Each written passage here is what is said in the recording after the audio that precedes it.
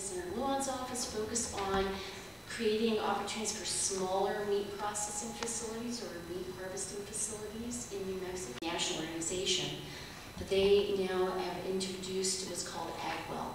And so I'm happy to get you all and anybody additional information about that program so that we make sure we take care of our farmers and ranchers and those who are part of this whole food system who are taking care of us. Right? So thank you. Thanks for sharing. And we know there's hope because there's lots of people like you who are there for us. And I really appreciate what you do to make that reach and care so much. I'm going to introduce, and this is he's on Zoom, he's virtual with us. Thanks to virtual happening, right? The pressures on our farmers and the ranchers today and those in the food system, and what does that mean to us, and what do we need to do to be caring about? Well, thank you so much for having me. I'm really honored to be able to be here to speak. I wanted to open my remarks though with a quote from a website called Farmer's State of Mind. It says, "Farming is a stressful occupation that is associated with increased levels of anxiety and depression. Multiple studies show that farmer suicide rates are 2 to 5 times higher than the national average. Experiences such as natural disasters, extreme weather events, financial uncertainty, fluctuating markets, labor shortages, trade disruptions, and other factors all contribute to extreme stress for farmers and ranchers who often live in a very isolated setting.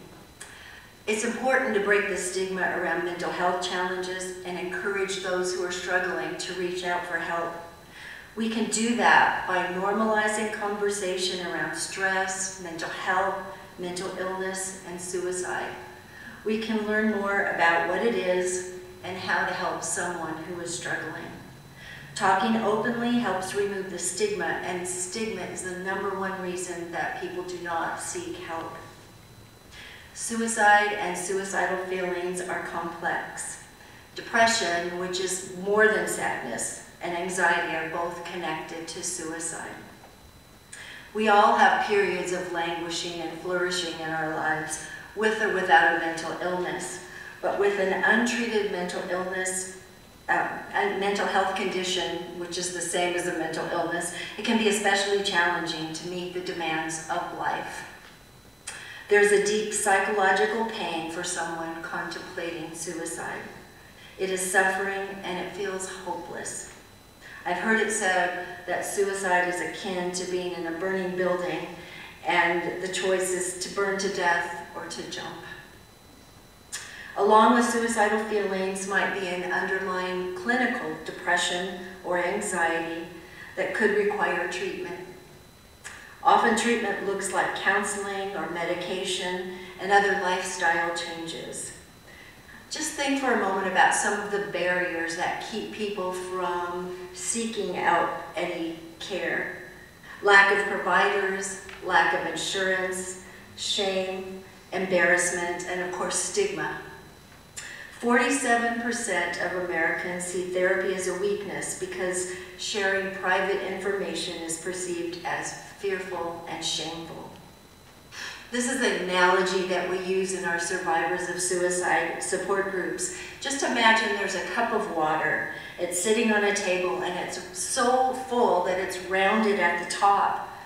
1 or 2 more drops are added and it spills over. What caused the water to spill? We want to blame the last 1 or 2 drops, but in an empty cup, it wouldn't spill. It was not the water in the cup prior to the drops being added, because if left alone, it wouldn't have spilled. It was a combination of all the drops in the cup that came before and the last 1 or 2 that caused the water to spill. In a person's life, the water in the cup is symbolic of all the hurt, pain, shame, humiliation, perhaps an untreated mental illness or loss that has not been dealt with. The last couple drops symbolizes the last straw in a final event that precedes the final act of taking one's own life. Often we want to blame the last straw, but that doesn't make sense. Like the water, the events all by themselves would not cause someone to end their life. It's the combination of everything in that person's life not dealt with and the last one or two things that caused them to lose hope. So how can we help? Talking it over with others who are facing similar stresses and circumstances, sharing emotions and feeling that you're validated, having someone to bear witness to what you're feeling, the pain and the stress. We could ask questions like, I've noticed you haven't been the same lately. Are you okay? And then keep listening as you might help them to find their own possible solutions to the problems that they face. Not every problem has a quick solution, but only what is in their control. And that list that I mentioned of all of those stressors, none of those have an easy fix, right? And they may not be within that person's control, but to have somebody who's willing to give them the gift of presence and to listen to the stresses and maybe come up with some kind of a solution. In our Survivors of Suicide group, we ask, how are you really? And then we listen.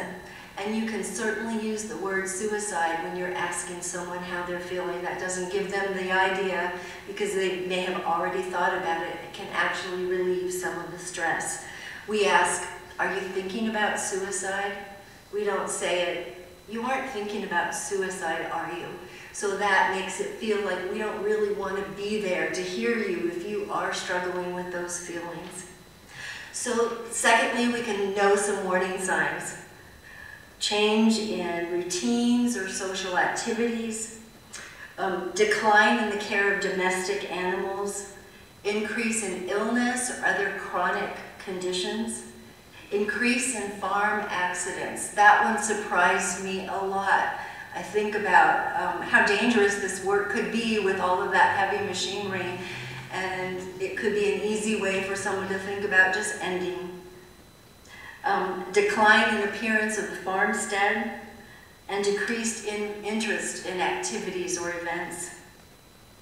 Secondly, we can use websites like the one I shared from Farmer's State of Mind for resources and tools that can help somebody feel they're not alone, and specifically targeting farmers and ranchers who are often so isolated. There's another national program called the National Alliance on Mental Illness, and it offers lots of tools and resources too to help someone who is struggling. Number three, none of this really fixes the lack of mental health providers in our state.